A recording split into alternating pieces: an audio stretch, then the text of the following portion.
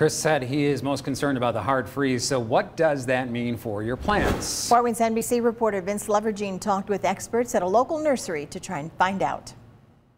With the below freezing temperatures and snow, it's not looking good for your plants right now. Joe Galbraith runs a lawn care business on Stillhorn Road. He tells me because we've already seen warmer temperatures, this hard freeze will be even more destructive.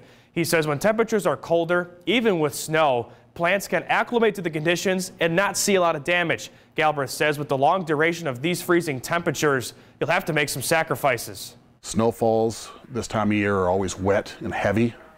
If you have tender plants that are covered, that snow is going to stick to those coverings and provide pressure, downward pressure, and will break branches and things like that.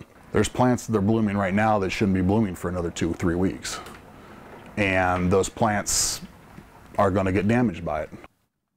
So how can you prevent your plants from dying? Galbraith says to help prevent them from seeing a lot of damage, cover the plants with a blanket or any type of woven material. The idea of this is to trap warm air from coming up from the ground and keep it above freezing. Don't use plastic materials because that can cause even more damage.